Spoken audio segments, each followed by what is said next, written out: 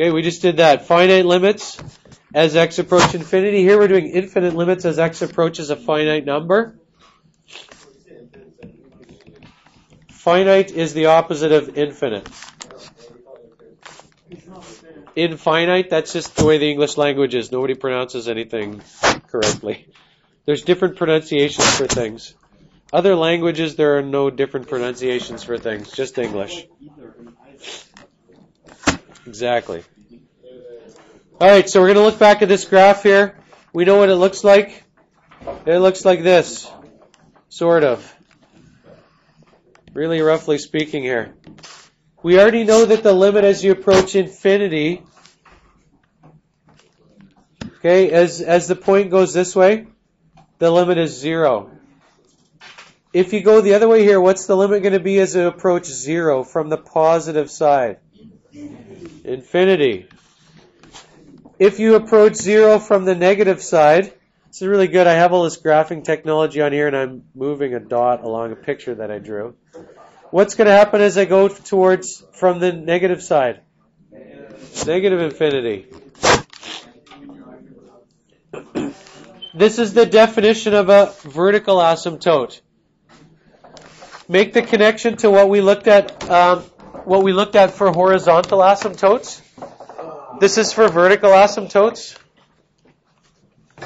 All right. For a vertical asymptote, it's going to be if the limit is infinity or negative infinity. Okay, you can read the thing down below here.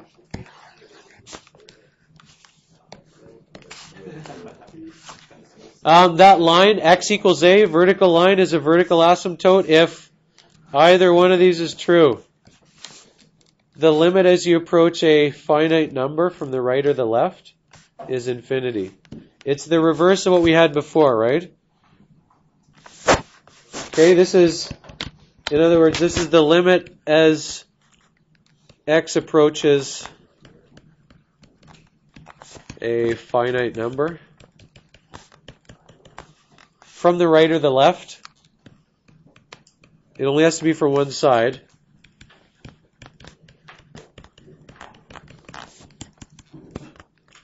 It is plus or minus infinity. So make the connection with what we did before. For horizontal asymptotes, you're letting x approach infinity. Horizontal asymptotes are if as x approaches plus or minus infinity of some function is finite number. I don't know why we use b in the last one, use a here, it doesn't matter. Vertical is as you approach some number here is infinity. Actually, it's not plus or minus a, it's a from the positive or negative side. So these are switched, right? Here you're approaching infinity is a finite number. Here you're approaching a finite number, it's infinity or negative infinity.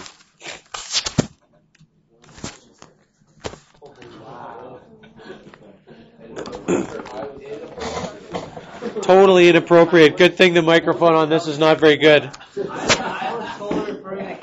We don't want to have any R-rated calculus videos, okay? Please, come on, have some decorum, okay?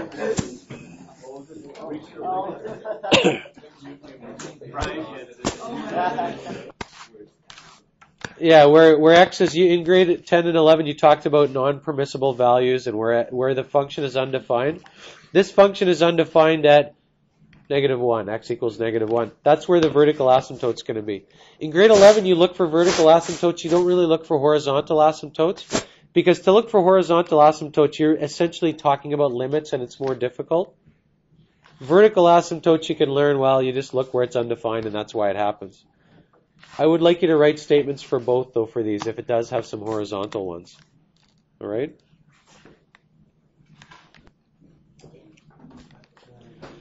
It does have a vertical asymptote at x equals 0. It has a vertical asymptote at x equals 0, since what is true?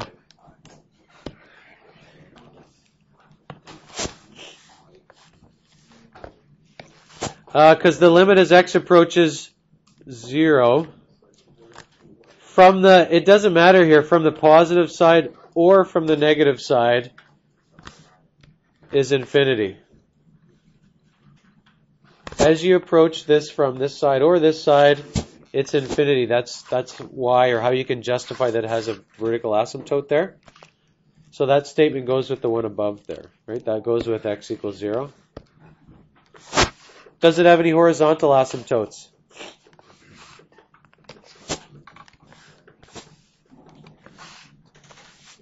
Has a horizontal asymptote. Right, where's the horizontal asymptote? Yeah, y equals 0. What's the justification for that? Since the limit as you approach, yeah, I mean, you could probably put plus or minus infinity is 0, right? So again, make sure you realize vertical asymptotes are as you approach a finite number, it's infinite or negative infinity. Horizontal asymptotes are as you approach infinity. Makes sense, right? X is approaching infinity means it's going to be horizontal like that, going out to the right. If you're making y infinity, you're going vertically like that, right?